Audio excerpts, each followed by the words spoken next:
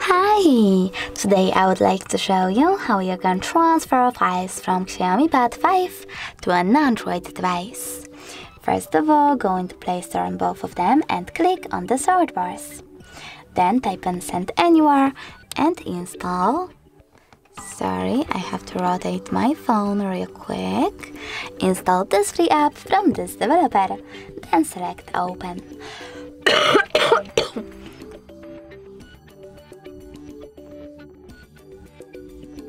Over here you need to choose I accept, confirm, continue and allow. Then do exactly the same on an Android. So I accept, confirm, continue, allow.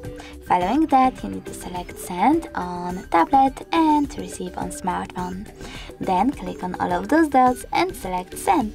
This way you will select all of those files and transfer them later on.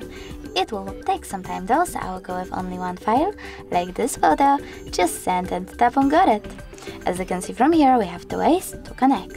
We can input this key over here and choose receive or scan QR code.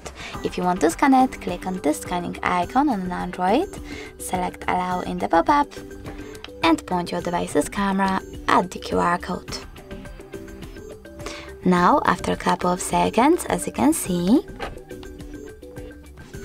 my photo was successfully sent.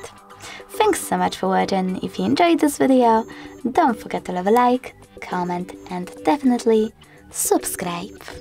Bye!